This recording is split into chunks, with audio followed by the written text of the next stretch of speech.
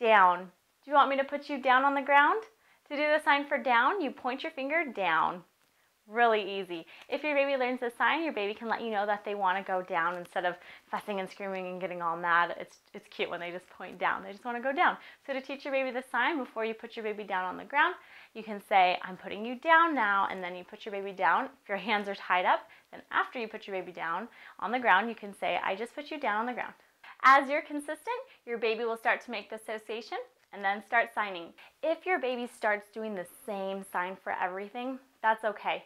It's part of the learning process. Just add more signs to your vocabulary and keep on signing so your baby can catch on. Please let us know if you found this video to be helpful by clicking like or giving us a thumbs up.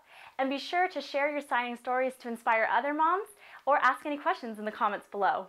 Thank you so much for learning with us. I'm Adelaide with NotAnExactScience.com.